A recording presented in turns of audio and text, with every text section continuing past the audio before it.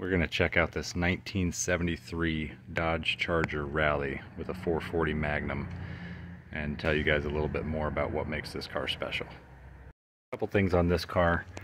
The big one is the U in the VIN. Lets us know that it was a 440 from the factory. Also on this car, a nice thing is the fender tag is still in place. We've got a couple things here.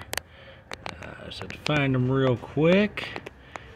The FY1 lets us know that this is a Top Banana Yellow from the factory.